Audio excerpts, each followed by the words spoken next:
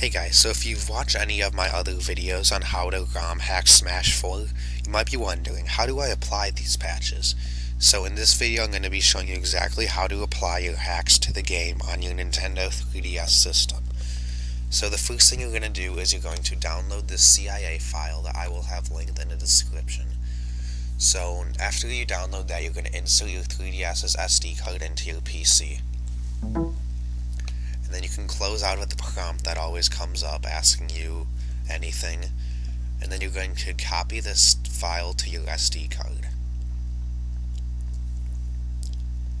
So it's only 325 megabytes, so it shouldn't take too long to copy. So I won't even bother pausing the video, I'll just wait for this to get done.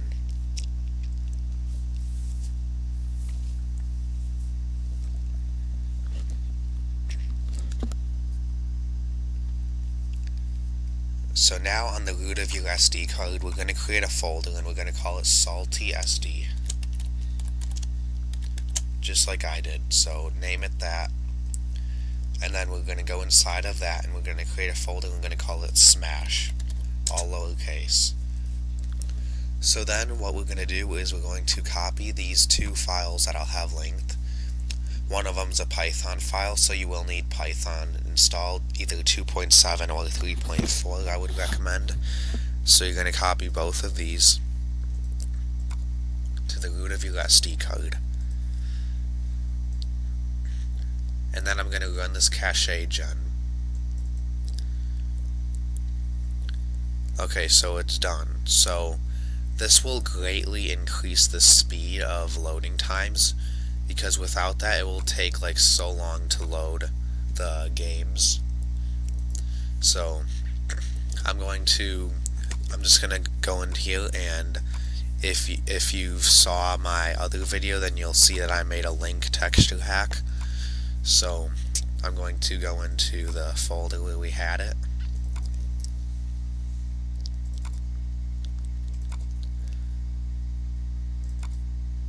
Okay, so here it is. So I'm just going to copy this, and I'm just going to create a copy of it in the same directory, and I'm just going to drag this somewhere else, because I'm going to need this directory. So I'm just going to click up here, and I'm going to copy everything like past here. So, and then I'm going to open up like a notepad, and I'm just going to paste this in here, because I need to memorize that. Or not memorize, but I need to know it.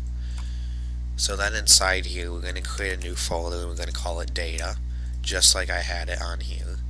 And then model inside of that folder.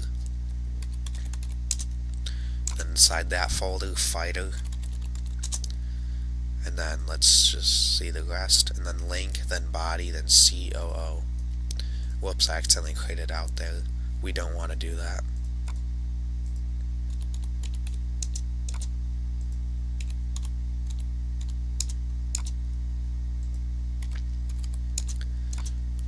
And then we can go back to where we just copied it, and I'm going to delete the word copy at the end of it. So I'm going to copy that, and I'm going to go into the folder that we just created. I know it's a lot of folders, which is why I told you to create this text file, so you don't have to memorize all of it and keep going back and forth. So I'm just going to run cache gen once again. So yeah,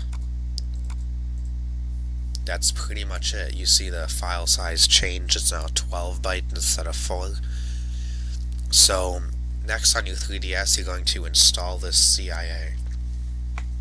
So then once you're done installing that, that's pretty much all you have to do. You just go into your game how you normally would.